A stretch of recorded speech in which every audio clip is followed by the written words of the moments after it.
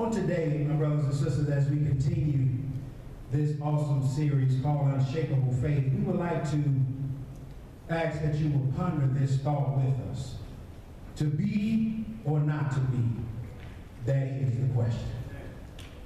To be or not to be, that is the question. My brothers and sisters, have you ever wondered why there are religious people who seem to be the worst for their religion, and others who are equally religious who are the better for theirs? Well, this afternoon, as we come to the conclusion of James chapter 1, we would like to impart to you 5 categories of people that we will find in every church on this earth. There are people who fall into every one of these categories that we will discuss, who believe that they are, watch this, profitable servants, and their lives are reflective of their love for Jesus Christ. Yeah, however, I believe that the Bible teaches that only one out of these types of people are truly bringing glory to the name of Jesus. The fruit of their lives are the complement to Christ and evident in their actions. Yeah, this type will accomplish great things for the master in the movement of the kingdom of God. This type, my brothers and sisters, will step out in faith and find God waiting, willing, and able to thrust them into their destiny. I would like to borrow William Shakespeare's soliloquy from Hamlet's play, "To be or not to be, that is the question."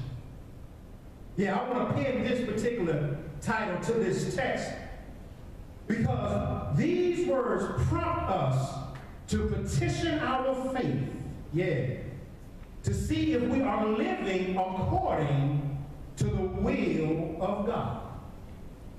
This to be or not to be, it helps us to understand and ask these questions to ourselves. Am I going to live for Christ or not?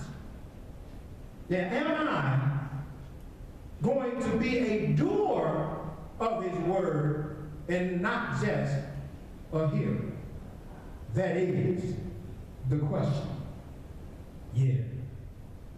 James tells us in the text, be doers of the word and not just merely hearers. Did you know that God has called us, his children, to a higher calling? God has called us out of the ordinary. Do I have a witness in here? Don't you know the Bible defines us as peculiar people? That means that we are distinct, different from everything and everyone in the world. So the Bible tells us that God calls us to a higher calling. Now I had to ask the question, why should he expect so much from us? After all, he created us. He knows our flaws. He knows our faults and failures. Why does God expect so much from little old me? He knows I'm a sinner saved by grace. He knows no good thing dwells in this flesh. He knows all about me. Watch this. He knows more about me than I know about myself. So I had to ask James, why does God expect so much from us? God expects so much of us because, watch this, we belong to him. He says that I made you in my image and likeness. So therefore you have all the qualities that you need to represent me in the earth. Yeah, he says, you are my children, and I created you. So he calls us, watch this, out of mediocrity and to walk in a faith that is unshakable so that we will display the character and tendencies that God would have in the earth to bring that lost soul to him. Come in. He says, I have given you something that is so unique, that is only available to my image. And this thing that I have equipped you with, the sole purpose of me giving it to you is so that you can look like me to bring those that don't know me to me. Oh, somebody thought you was here because you was that good, huh? Somebody thought that you woke up this morning because the alarm clock went off.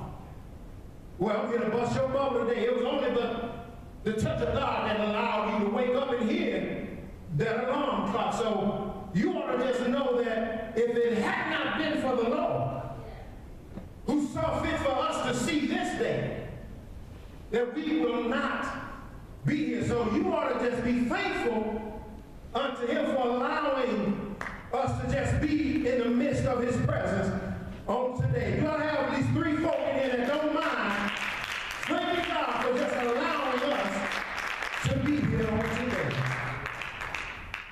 Yeah, he says that I created you to be like me. Watch the text. The text says in verse 18, in the exercise of his will, he brought us forth by the word of truth, so that we would be a kind of first fruits among his creatures. Yeah, in other words, God has caused us to be reborn to become children, and he wants us to watch this, to be imitators of Christ Jesus. We call ourselves Christians, so that means we ought to be like Christ. Yeah, as children of God and believers in Christ Jesus, we ought to be constant reminders to the world that the King of glory is here.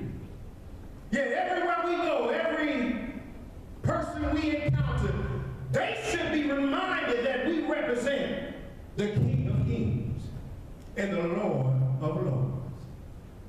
I want you to ask yourself, don't hunt your neighbor, I want you to ask yourself, am I representing the King? Did I represent the King yesterday? Did I represent the King on my job? Did I act out of character as to who I say I am? Yeah, James is asking us to explore the qualities that we possess. And are you going to be a hearer of the word and not do? Or are you going to do what you hear? Come on, go with me to the text, because I love this text. A couple of things, a couple of categories that we will discuss. Watch this. First, we see wishers in the text. And then we see talkers in this text. And then we take a glance at dreamers in the text. Yeah, and then we have those I like to call dabblers in the text. And then we have those that are those doers that James talked about. So come on and go with me. Ask yourself, does my life bring glory to God? Yeah, I want everybody just to say amen right here, because I may not get any more down the road when we get there. Yeah. To know God, watch this, is to love Christ. Yeah. To know God is to love Christ, and to love Christ is to live for Christ. Yeah, and Christ, if we love him and we know him and we're living for him, watch this, that will bring glory to God in the earth. Yeah. Just for a few moments as we look at these 5 categories, our prayer, my brothers and sisters, is that you and I will take a personal inventory of our lives. And when we do that, we want you to make sure that you are aware that God wants to elevate you to a point in a position that you represent Him in the earth, that He will get the glory, somebody will be evangelized, somebody will be edified, and that's Christ Jesus, and that you will have the now capabilities of evangelizing to the sinner. Yeah. Watch this. The first thing we see in the text are those wishes. Now, wishers sigh and cry, but never try. They sigh and they cry, but they don't do nothing. I told you I want my amen up front, so I know I get to me up and through here. So they know there's more to the Christian life than they are experiencing, but watch this, they will not do anything to change. Yeah, they just say, or they wish things would change without trying or making any effort to change them. Yeah, they wish they had a better prayer life, but won't spend no time in that prayer closet. Yeah, they wish that they had a better devotional time with God, but never pick up their Bible except on Sunday, and sometimes they leave it at home. Amen, Walker. Yeah. Those wishers, my brothers and sisters, they wish the church would do more, but watch this, they don't put forth an effort to do anything in ministry. We're talking about those wishers. Yeah, they wish that things would be better in their own lives. They wish that they can get that promotion on the job. They wish that the bank accounts would start stacking up, but they don't want to do anything to bring those wishes to fruition. Now, I had to look at the text and engage in this text. I had to understand why James tells us to be doers and not just hearers. Yeah, it has been said that the height of insanity, watch this, is to continue to do something the same way day after day and expect a different result. The fact is that wishers never accomplish anything for God, and they spend time in their whole lives wondering why nothing has changed for me. Yeah, they say, I shoulda, coulda, woulda, but I couldn't. I wish things would get better, but I just don't know why. Well, I would like to ask that wisher, what have you done for Christ lately? Yeah, have you done anything to catapult yourself into your destiny, or are we just going to wish God would make us move into our destiny? Watch this. We serve a God that will give us the promised land, but He will tell us you have to go get it. Come here, children of Israel. I've told you I've given you a land filled with milk and honey, not even made with your own hands. Everything you need is in that land. Now what you have to do is move and go get it. Y'all know the story. I know I got some smart folk in here. You know the story. Before they made it to the promised land, the people got upset with Moses and said, but look, we want to make sure God is, watch this, telling us the truth.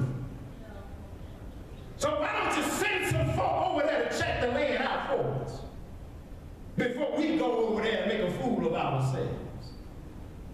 Moses said, didn't He tell us that He's giving us the land? Yeah, but I know what He told you, because remember, they picked Moses to be the spokesman for the children of Israel. Yeah, we know what He told you, Moses, but I would like for you to just humor us and send some spies over there to check it out. You know the story. They sent 12 tribes. 12 came back. Only 2 said, hey, we are able to get that. Everything over there is just like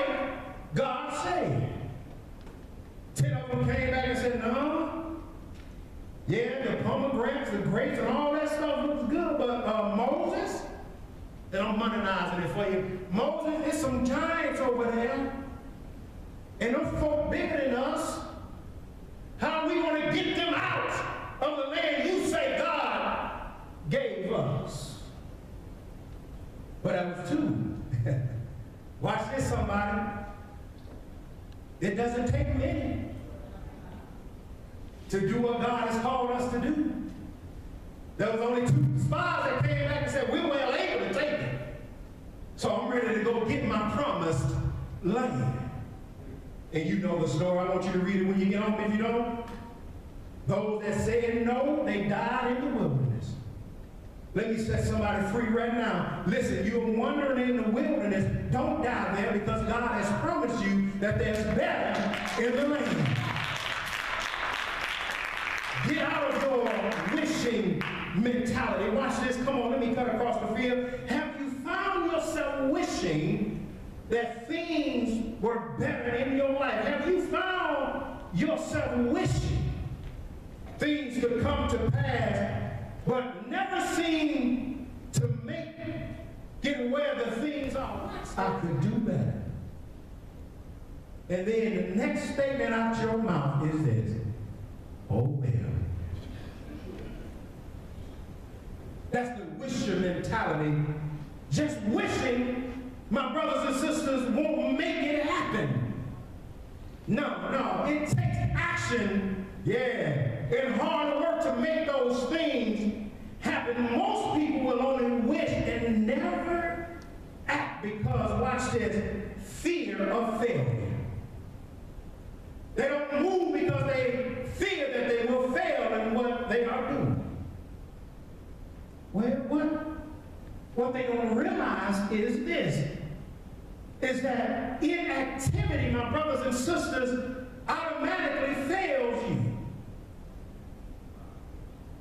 Let me put a twist on it for you. If you have a wish and never do anything about the wish, you're just wishing. Somebody said you ought to just think about it and then put those thoughts into action. And when you move on those wishes, watch this, something will happen because God will take that faithfulness of you trusting Him, and watch this, supernatural powers are now at your disposal. Yeah. See, somebody understand that if you fail to do something, you're going to stay in the same place you are. Well, we used to say this in the military. When we used to go to the range, we had target practice. He said, if you aim at nothing, you're going to hit exactly what you aim for. So you want to aim at the target which is in front of you so that you can fulfill exactly what you came out here to do. I just want you to tell your neighbor, go ahead and move. Go ahead and move. Oh, you scared it out. You scared it out. Tell the other, make a move now. It's time for you to make a move. Don't just wish. Don't just wish. Now it's time for you to move. God has already told you where to go. Now it's time to go.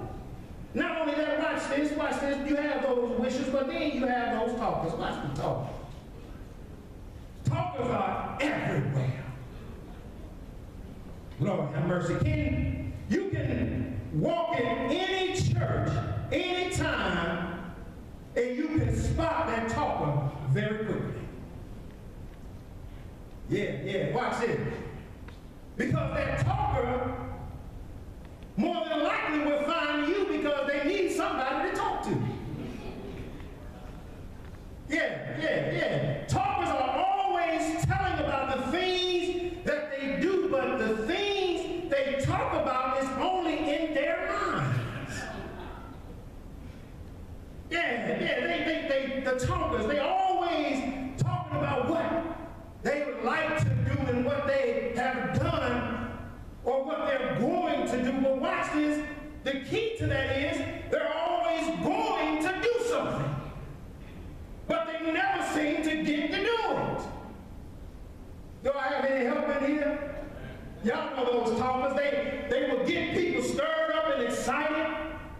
about something and then just leave them hanging. Lord have mercy. Talkers usually end up running from church to church because after a while people get to know who the talkers are, and watch this, they quit listening to the talkers because their claim to fame is now null and void. Let me use the young folk for now. I don't know if they still use it, but they used to say, don't just talk about it, be about it. Yeah, it's not enough just to talk about what you're going to do. Put some action to that talk. If you say you're a child of God, act like you know God. Yeah. We have those that wish, we have those that talk. Watch this. We have that third category. We have those dreamers. Yeah. Now, I have always believed that it's a good thing to be a dreamer. Joseph was a dreamer. Yeah, so there's nothing wrong with being a dreamer, but there's more to being a dreamer than just having a dream or a vision for doing the work of the Lord. Yeah, a dreamer must take it a step further and put some action into being that one that catapults that dream into reality. Yeah, the problem I see that a lot of dreamers plan and prepare, but watch this, come here, but they never dare. They plan, they prepare, but they never dare. Well, what are you talking about, Pastor? Dreamers usually start out with good intentions, but a short circuit develops between the dream and the action. Something disconnects between your thoughts and your action. So it's all right to dream, but it's not enough. You have to bring that dream to reality. Yeah, listen, God has given the vision for this body of believers. Everything from the plan to grow, setting up the government of the church, the operational infrastructure of this ministry, and he's giving us the blueprint on meeting the existential needs and the spiritual needs of those he has called us to minister to. But watch this, come here, don't miss this. It's not enough just to have the vision. We need some folk that's going to move in that vision. God says, I've given you the paradigm, now work it.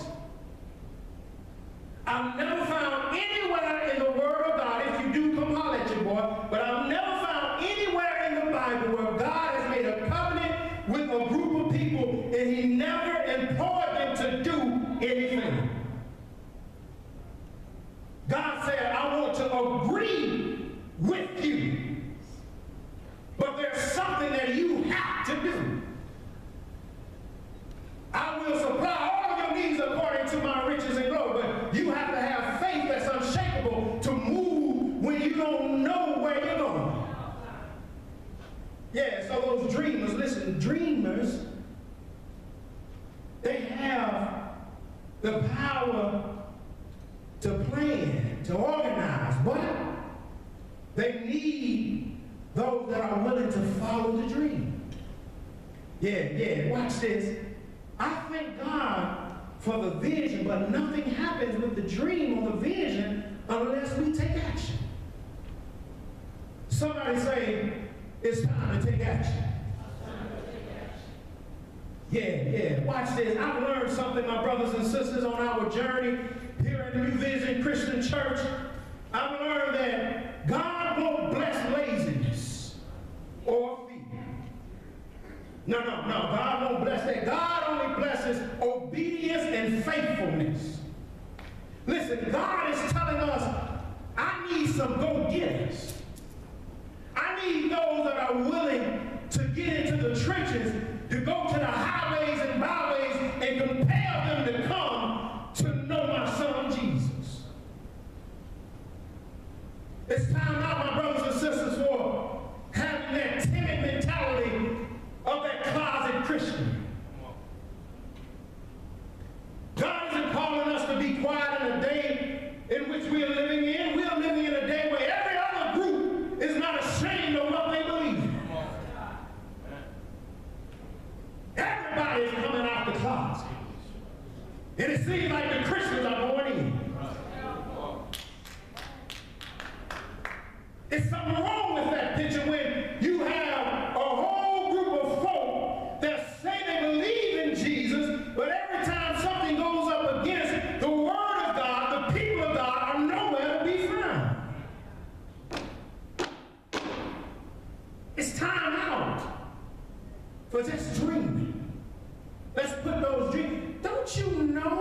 maybe it's just me, but see, I just believe the word of God.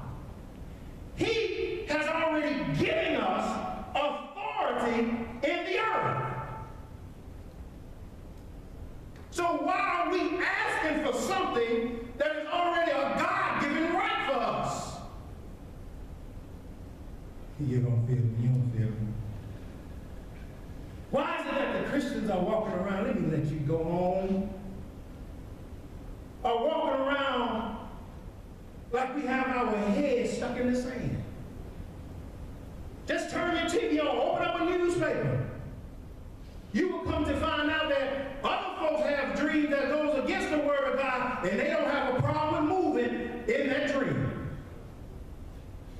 But God, watch this, is telling us we have to be dreamers and put that dream into action. And so we have those wishes, we have those that talk about it, we have those that dream. God will bless the faithfulness of that dream, but he wants somebody to move in that vision. And then we have those dabblers. Somebody say dabblers. Now the dabblers, the church has always been plagued with those that just dabble. Yeah, they dabble in this, they dabble in that. Yeah, they dabble like they like to start projects and they just don't finish them. Yeah, they dabble in ministry and dabble in serving God, but they just don't stick to it, man. So you know some dabblers. Everybody has encountered some dabblers. Now, if you haven't encountered any dabblers,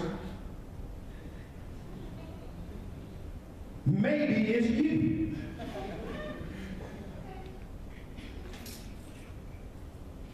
The dabblers, they're the ones, they dabble in ministry because it seems exciting, but when push comes to shove, watch this, they back out and disappear from the scene. Now, they decided it wasn't worth their time and effort to continue on. Now, they are the people who want to dabble in things, but watch this, they don't want to follow leadership.